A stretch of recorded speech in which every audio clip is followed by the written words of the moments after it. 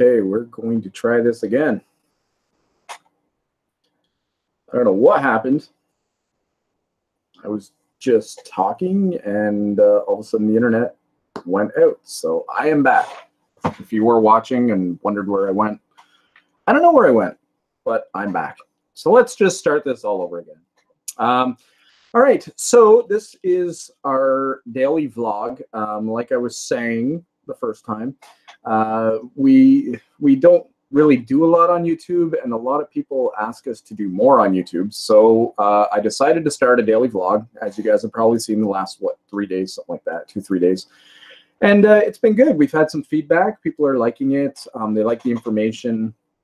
It actually, the daily vlog is actually doing better than our last vlog where we went to see all the lights at Fort Henry. So I don't know, maybe you guys like it better than the actual vlogs. I don't know.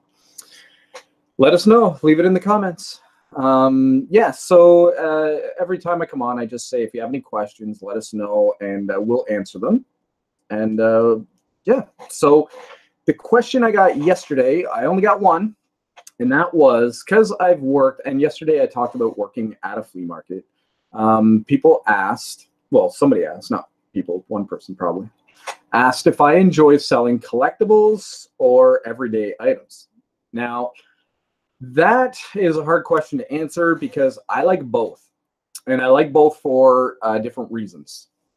Collectibles are more fun. Collectibles have like a history, they have meaning to them, and in the long run, I think you can get more money for them. You know, sell a Mickey Mantle rookie card or a Connor McDavid rookie card, or art, you know, collectible art. That's always a lot of fun. You got to do the research behind it as well. You have to look into the items. Sometimes you'll get something you don't even know what it is and find out it's worth some money. Like yesterday we were talking about marbles. If you can get a hand-painted German marble, it could be worth up around $1,000, maybe more. So I like the collectibles. You sit on the items longer, okay? You're going to put them on eBay. You probably won't be able to really put a lot of that kind of stuff on Amazon. Etsy you can, but again, I don't think a lot of people are looking for collectibles. Maybe they are, but not as much. eBay is kind of the hub for that stuff. And you're going to sit on it a lot longer, but when it sells, you're going to make pretty good money. Collectibles are collectible, that's why. Now, when I first started eBay, that's what I would do. Collectibles, antiques, all that kind of stuff. Working at the flea market, there's a lot of that stuff going on. And that's what I always sold. And but then when I got onto Amazon, I started looking at my inventory that was on eBay, and I couldn't really put a lot of it onto Amazon. So we had to start going out and buying things, thrifting things that we could put on Amazon. But Amazon sales are way higher than eBay sales for us. Well, if you look at the numbers, Jeff Bezos is doing, Bezos, he's doing pretty good, other than his divorce that's happening right now, I guess. He's doing pretty good. I don't think eBay is pulling in the numbers that Amazon is pulling in. Originally, when eBay first came out, they might have been, but nah, that was the 90s too, so I don't know. Amazon's got the #1 spot right now, I think. And so therefore, items go faster on Amazon. Amazon's more trusted. Amazon has commercials every 2 minutes on my TV. I don't really ever see an eBay commercial. Just better promoting, stuff like that. But things go faster on Amazon for us. And it seems, like I was saying, the biggest platform right now is Amazon. So for probably most people. But they're not really collectibles unless you are approved to sell collectibles. A lot of people aren't going on to Amazon looking for a 1960s whatever, you know what I mean? They're looking for something they can use today. Like, I need new dish towels. I need pots and pans. I need a Legostina pot. I need a hair dryer. Even food. I need food. You can buy all that on eBay too, but people just tend now to go to Amazon. So although I enjoy selling the collectibles on eBay, if I could make the same amount of money I make on Amazon selling the collectibles. Also, with the collectibles, there's a bigger upfront fee. You know, you can't go in and buy a Wayne Gretzky rookie card for like near nothing and then sell it for a couple thousand or whatever. you're going to be paying that couple thousand. Collectibles, the person who has the collectible normally know what it's worth, and they're trying to get full pop out of it. So trying to get it where you can actually make some money on it, it's a little harder. I can go to the dollar store and I can go thrifting and I can find stuff to sell on Amazon. I spend $2. Our dollar store is like $1, $2, $3, and $4 at a dollar store. I don't know, $4 at the dollar store. But if I spend $4 at the dollar store on an item, I flipped it as high as $40. Like I was saying yesterday about these statues, we're selling them for around $40 on Amazon. So, you know, it's easier to do, and people are looking for things they can use every day. Collectors are great. I remember working at the market and getting in a lot of about 40 to 50 Lionel trains, all mint condition in the boxes. They were selling for around $100, $150 each, minimum. Some of them, stations and stuff, going up around $300, $400. It was really awesome. That was on eBay. But I don't know. When you find the collectors, it's great. But if the collectors already have it, if you find a common thing that's a collectible, you're not going to sell it. That's probably a lot of people have something that they think is worth a lot of money. It's sitting on eBay and they're thinking this is old, it's a collectible, but yeah, but it could be the, you know, introduction to the collection, things like that. Where Amazon, I'll sell you a dish towel I spent $2 for. I did buy some stuff today. I'll show you guys. We'll do a quick little thrift haul. So yes, do I prefer collectibles or everyday items? I like them both. I'd prefer collectibles, but if for fun, I like collectibles. For money, I like everyday stuff. I guess that's how I would look at it. Let me know if you agree. A lot of people selling clothes out there. Well, there you go. That's an everyday item, and they sell every day. If you have $1 million man action figure, how many of those do you think you could sell in a week? Probably not as many as your t-shirts and jeans and all that fun stuff. So that was the one question I got. Again, if you do have any questions and you want me to answer them for you to the best of my knowledge, just put them below this video down here. Also, like the video somewhere over here, and subscribe to our channel. We always are welcoming new subscribers. So we've been doing this for about, what, 2 years now, and yeah, we're just here to help people out and have fun. So with that being said, no one's saying a word, so let's go to this little thrift haul. I bought a bunch of stuff, but I'm only going to show you guys a few items. Actually, here's something I bought the other day. In around us, we have lakes everywhere. This was $40. This is a prop for a boat. Brand new, never used. These sell for around $140, $150 on eBay. So I'm going to put it on Kijiji. I'm going to put it on eBay. I don't think I can put it on Amazon. I don't know. Maybe we'll see. But it's not a good time of year to be selling boat parts. Not a lot of boats in our area are really getting out on the lakes at this time of year. I just read actually on Facebook we're supposed to go down to minus 65 with the wind chill coming up in the next couple days. So we just got a load of oil delivered into our furnace, so hopefully we're going to stay warm and not freeze to death. It's going to be like Planet Hoth around here, but I'm inside. I'm self-employed. If I look outside and it sucks, I just stay inside. Thrift, play video games, you know, all the stuff you do when you're self-employed. Don't tell Crystal I play video games during the day, though. Crystal, you can comment if you read that, or if you heard that. If you are in the puzzle and board game business, like we are, you will know the name Ravensburger. Ravensburger are like really top-end, high-quality puzzles. But this is when you kind of pray to God that it's complete. We paid $3.99 at Value Village for today.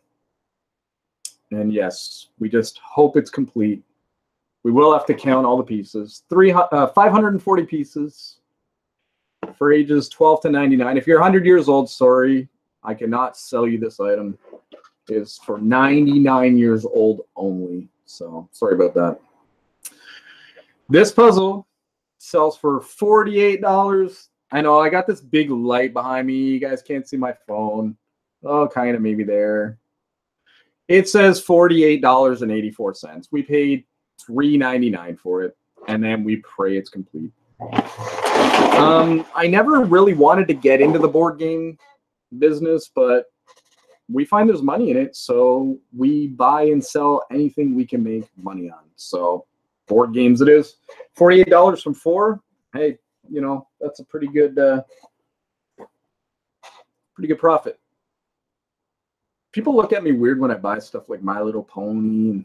Are you a brony, man? No, I'm a thrifty, and you're gonna make me money. Paid $3.99. Freaking lights like the sun in my face. I need some cool sunglasses. $3.99. It goes for $54.38 with a low count of 157,000. One thing with Amazon, look at the count. Okay, the lower the count, the closer you are to 0, the better luck you are going to have selling it.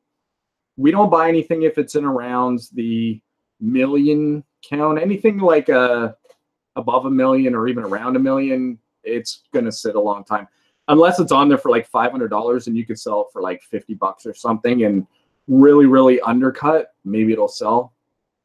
That's a chance, but I normally don't buy anything $1 million or above.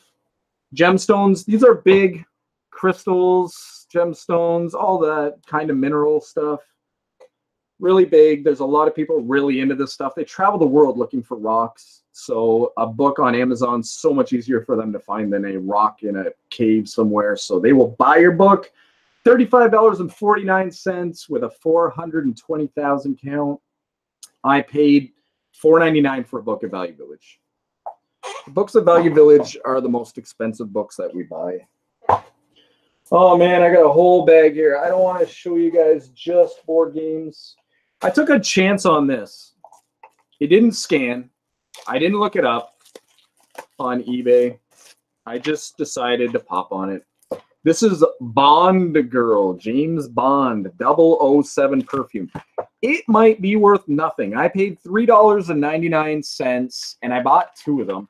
And you know what? If all else fails, Crystal can become a Bond Girl and wear some Bond Girl perfume. Let's take a look at Bond Girl. I guess it's perfume. One time I thought I had perfume, but it wasn't even perfume. It was some kind of a powder spray. I don't know. So 3 of these sold for $61. One of them sold for $22. Another one here, $22 without the box. Yeah, no box. Here's another one, $30. So I took a chance on this, and this is what I'm telling you guys. Take a chance sometimes. You take a chance. Wow, okay, never mind. So that's the purple box. Okay, the purple box is like anywhere from 15 to 30, it looks like. Scroll down further, and the silver box sell for $40 each. So $3.99, so call it 4. 4 times 2 is 8. 8 at 40 a piece, we're looking at $80. And that was just a complete guess. The top one sold for $45 plus $26 to ship this. What are they like? Are they delivering it to their house? Like, is that gas money? Because there's no way $26 for shipping this. Anyways, they got it. So, and that's 44 American. Don't forget, we're paying $4 Canadian, and 45 American is like close to 60 Canadian. So $4 into 60. And then eBay, you know, hammers you with a whole bunch of fees and fun stuff. But still, good profit. Total guess, mint condition, brand new, sealed. Can't go wrong. I've sold the Katy Perry before. I've sold a bunch of different colognes and stuff like that. So this I don't think was worth a lot. It's just another book. Just grab it on the top of the bag. Oh, now it doesn't scan. Okay, one thing with Amazon, scan the barcode. Oh, now it does scan. Look at that.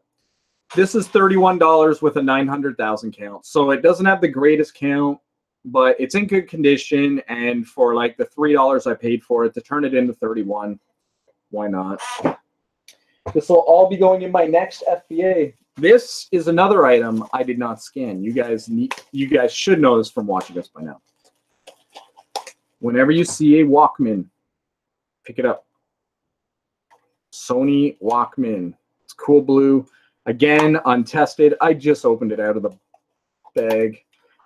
But one thing with Walkmans, and this is a good example, you guys can't see it, but the spring in here where the battery connects to is a little corroded. That's from leaving batteries in it.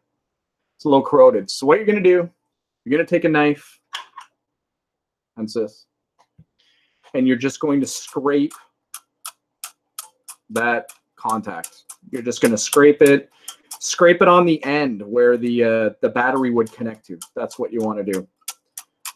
Back when I used to fix fork trucks, we used to spray corrosion with a mix of water and baking soda, and the batteries would bubble up, but it would actually clean it up really good. But you don't want to go dumping any kind of liquid into this. So you're just going to scrape it. Another thing that works really well, if you can get it in there, would be sandpaper. Take some sandpaper and rub it in there. Clean that contact up, and once the contact's cleaned up, throw your batteries in. You should be good to go. Another thing to go on these is there's a belt in there. I have put an elastic band to replace a belt before, and it has worked. It's initially the same thing. But anyways, you know, Sony Walkman, if we get like 30 bucks for it, on Etsy, you might be able to get like 40, 50 bucks for it. Etsy, you always make more money. I'm going to show you guys something. I didn't look it up. I have no idea what it goes for. I'm going to put this as a local sale. This is actually kind of funny. I paid up for $7. Deer Antler toilet paper holder. Oh, Crystal would be so proud if I put this up. If she came home, went to the bathroom, and found this hanging in our bathroom, she'd be so happy. She would be just so happy. Look at this, brand new. Thank God I wouldn't want to be touching it if it wasn't. Toilet paper antler. This is not great. This is like the great outdoors. You know what I mean? This is something you would find in a log cabin or a cottage or a hunter's house. A single man or woman's hunter's house. Thought that was cool. Didn't scan it. Don't know what it's worth. But locally, I'm probably going to ask 30 bucks for it. It is brand new. It is unique. Oh, cool. There's even all the pieces to hang it to the wall. I think with something like that, you could just duct tape it to the wall. Why not? Give it the ambiance, right? I don't know. What else did I get, guys? I got a mug. I don't know what mug I bought. Okay, this is a Tim Hortons mug. See, it's like Christmas every day. You open up these bags. So $3.99 is what I paid for this. All winter long, these were selling for $12.99. It says Tim Hortons on the inside. On the bottom, Tim Hortons. But the most important thing is limited edition. By being a limited edition, they're not making it anymore. People have a few of these and they want to complete their collections. Tim Hortons is like the Starbucks kind. Well, we have Starbucks in Canada too, but Tim Hortons is very Canadian, as you guys know. So people do collect Tim Hortons stuff. Go on eBay and type in Tim Hortons, and you'll probably see the hockey cards because he was a hockey player, but you also find Tim Hortons. We had family down in the summer, and they went to Tim Hortons every day. They love the Tim Hortons coffee. Anyways, back to the mug. This is a limited edition. It's got Canada Geese on it, blah, blah, blah, blah. I'll have to look it up, see what it goes for. I had a green one with a beaver on it, and I think we had $30 on it. So if this is about the same, you're looking at 30 bucks.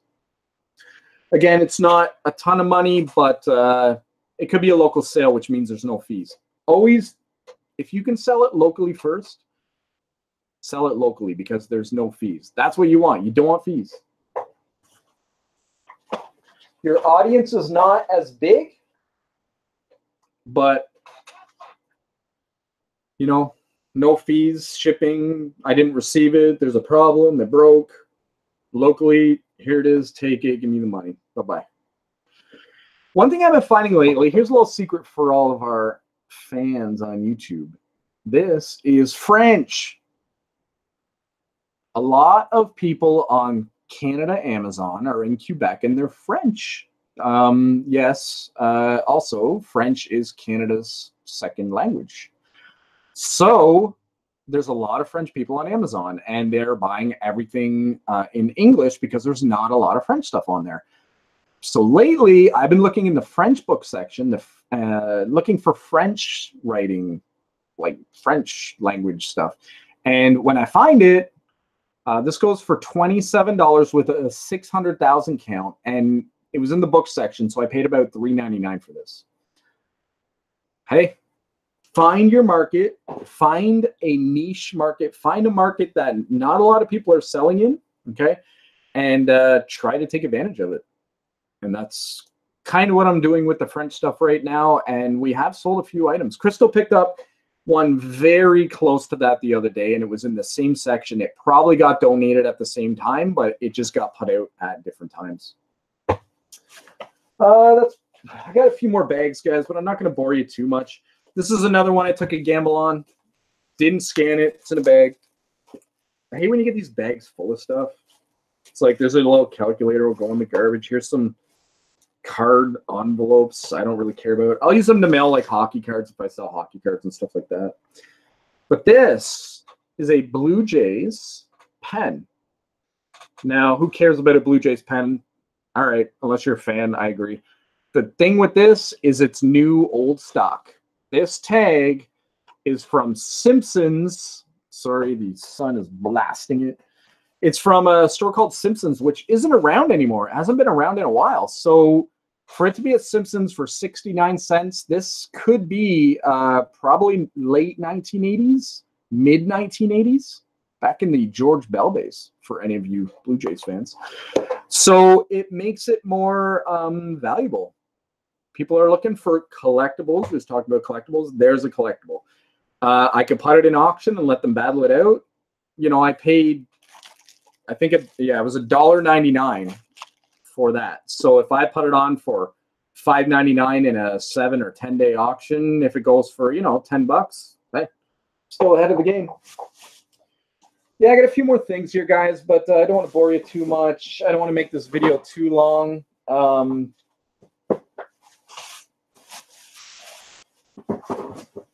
I did buy one really cool thing, but I guess I didn't bring it down. It's actually watches, but they're like kind of like Fitbit watches, but they're more designer-ish. Yeah, it's kind of cool. Maybe I'll show them to you in one of our next vlogs. Seiko cases. We do good with cases. And this one still has the original Seiko pillow. It says Seiko on it right there. I personally own 2 Seiko watches. Love them. This is a higher end kind of watch. You can sell it on its own. I paid $1.99, or you can wait till you thrift and find a Seiko watch. That reminds me, I have a Citizen Eco Drive with diamonds in it, and it's out in the car for a week now. I totally forgot about that. So if Crystal, you're listening to this on the way home, it's in the glove box if you want to grab it. Yeah, so if you get a Seiko watch, you can just hold off selling this and then put your Seiko watch in the case. Now you sell it as a complete set. For $1.99, no brainer. We have just sold Pandora cases. We sold 2 of them for $89.99 each, and we thrifted them for around $2.99 a piece. So that was really good. One was a Facebook sale. Somebody wrote us and said, "Are you willing to ship it?" Well, yeah. And I always reassure them. I always say yes.